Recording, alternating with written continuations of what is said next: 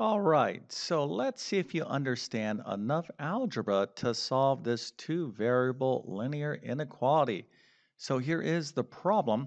We have y is greater than or equal to x minus 4. Now, the solution to this inequality is actually a graph. But if you think you know how to do this, go ahead and describe that graph in the comment section. I'm going to show you the correct solution in just 1 second. Then, of course, I'm going to solve this step by step. All right, so one more time, we have y is greater than or equal to x minus 4. What is the answer? Well, let's take a look at the solution. So the solution is some sort of graph like this. Okay, so here we have the xy plane, and then this black line right here is actually the linear equation y is equal to x minus 4. Now, the important part about this graph is that this region above the line is shaded. This is actually the solution region. Okay, so if you have something like this, well, that indicates to me that you did this right, which means you're going to get a happy face and an A plus. Now, if you're like Mr. YouTube Math Man, I am totally confused. What's going on? Well, let me show you exactly how to solve a two-variable linear inequality. This is very important for those of you out there that want to understand algebra. Okay, so let's go ahead and get into this problem. Now, the first thing that you're going to need to know how to do is graph linear equations. Okay, so again, we're talking about basic algebra here, and you should be able to hopefully know how to graph lines. Okay, so a line is a linear equation. Okay, when we see, of course, if I'm speaking graphically, this is a line. The equation to this line would be a respective linear equation, right? So here's a linear equation. It would have a graph of a line. Notice the word linear that I'm saying, right? Linear. Let me go write this out. Linear. Okay, just look at the root word line, right? So a linear equation. Now, but here, we're not dealing with an equation. We're dealing with an inequality. So what do we need to be thinking? Well, what we need to kind of temporarily think about is like, okay, I know this is inequality, and some of you might be a little bit confused about that. Just think temporarily, all right, if this was an equal sign and I was asked to graph this line, what would I do? Okay, what would I do? Now, hopefully, you understand how to do, how to graph a line. And there's various techniques that you could use, all right, using the slope-intercept form, i.e. y equals mx plus b, would be the easiest. By the way, if you need any help with graphing lines, right, the equation of lines, inequalities, all this kind of basic algebra stuff, I have a ton of additional videos on my YouTube channel. But I'll probably direct you towards like my pre-algebra or algebra 1 course if you truly want to fully master this stuff.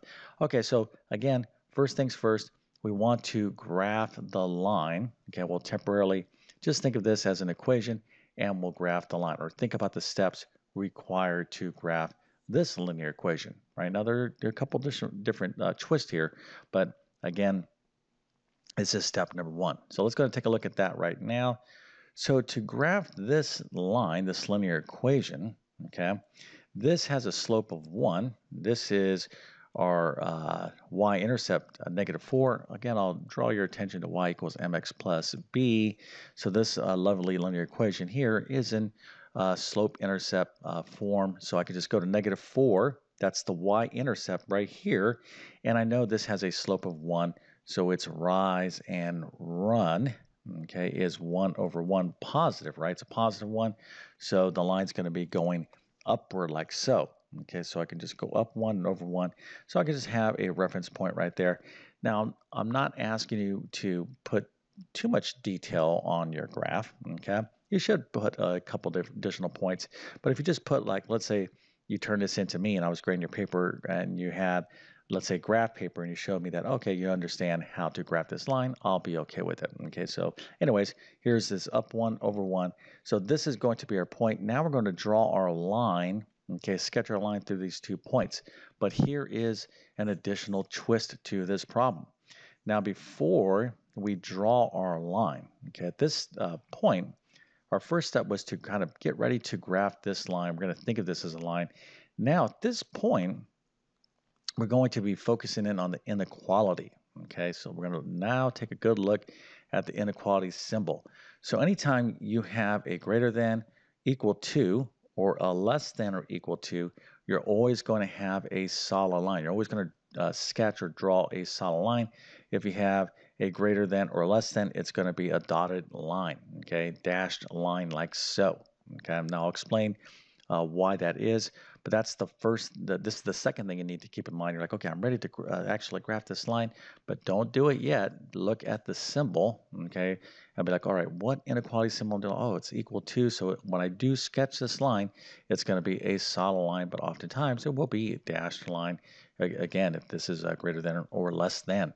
All right, so let's go ahead and do that now. Okay, so here is my lovely solid line. All right, so that is kind of like the first set of skills. Now, if you don't know how to graph linear equations, of course, you're not going to be able to solve or graph linear inequalities. And it's extremely important that you know how to find the solutions to linear inequalities because you're going to be doing a ton of this stuff in algebra, systems of inequalities, to kind of, there's a ton of problems there. Quadratic inequalities that kind of work similar to the procedures are kind of similar to this. So you just need to know this, okay?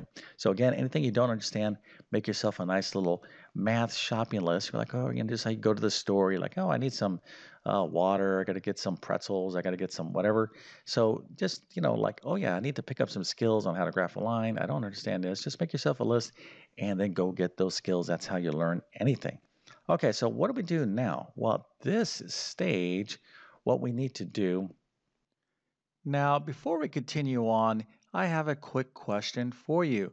Are you enjoying this content? Well, if you are, please consider hitting that subscribe button. This really does help me out on YouTube.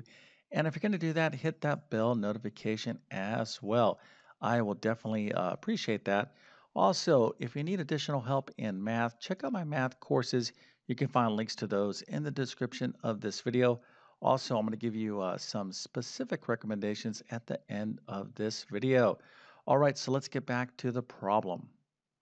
So when you're dealing with linear inequalities, two variable linear inequalities, after we graph a solid or dashed line, what we need to keep in mind is one side of this line or the other is true, the other side is false. In other words, this is either the true side and this is the false side, or maybe this is the false side and this is the true side. And what we want to do is shade the true side. Now, what do I mean by true? Well, basically, any point in any one of these regions, okay, let's take a point here, for example. All right, so of course, we saw the answer. This is the true side. Any point, any XY order pair will satisfy this inequality, okay? So I don't want to get too far ahead of this. I'll kind of stress this point here in a second. Okay, so now we need to figure out which is the true side, which is the false side. All we need to do is test one side. So let's go ahead and test this side here, the upper part of this line. We'll test the point 0, 0. You always want to test the point 0, 0 because it is the easiest point to test. Now, the only time you don't test this point 0, 0 is if in fact your line actually crosses through it. Okay, so we can't, we'll have to use another point if your line crosses through the origin. Okay, but here this line isn't going through the center, the origin, so we'll just test at 0, 0. So what does that mean? Well, what that means is we're going to plug in 0 for x and 0 for y. We're going to plug this into our inequality, and we're going to see what this thing tells us. All right, so we'll plug in, we'll replace that y with a 0, and we'll replace this x with a 0. So now we have 0 is greater than or equal to 0 minus 4, right? Which simplifies down to 0 is greater than or equal to negative 4. Now we have to ask the question, is this true or false? Is 0, in fact, greater than negative 4? Okay, so for those of you that are confused, the answer is true. Here's 0, here's negative 4. So think about it this way, right? Of course, 0 is a larger value. That might be, it seemed kind of weird, but would you rather have $0 or negative $4, right? Negative $4 is, well, not only do you don't have any money, you owe someone else negative, you owe someone else $4 and you have no money, or if you have just $0, you don't know anybody, you just don't have any money, right? So, of course, zero is greater than -4, indicating that, in fact, this is true. Okay, so this point here represents a true statement, which means that any point, any XY point on this side of the line will produce a true statement as well. And now let's kind of go back to the solid line. So what the solid line means is that any point that's actually on the line will also produce a true statement. So if it's a dashed line, points that are on that line are not part of the solution set. Okay, so the final step here is just to shade this side of the line. Okay, so here is our lovely XY plane, and you have a line, okay? And you can have a couple reference points here. I have -4, and then this part above the line is shaded. Okay, so I hope this video helped you out. And if that's the case, don't forget to like and subscribe. Now, if you need additional help in algebra, check out these courses right here. So, pre-algebra is for those of you that are studying basic algebra. But if you are further along in mathematics, then you may want to check out my Algebra 1 or Algebra 2 courses.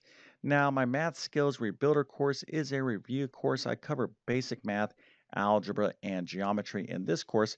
I'm going to leave links to all these courses in the description of this video. All right, so with all that being said, I definitely wish you all the best in your math adventures. Thank you for your time and have a great day.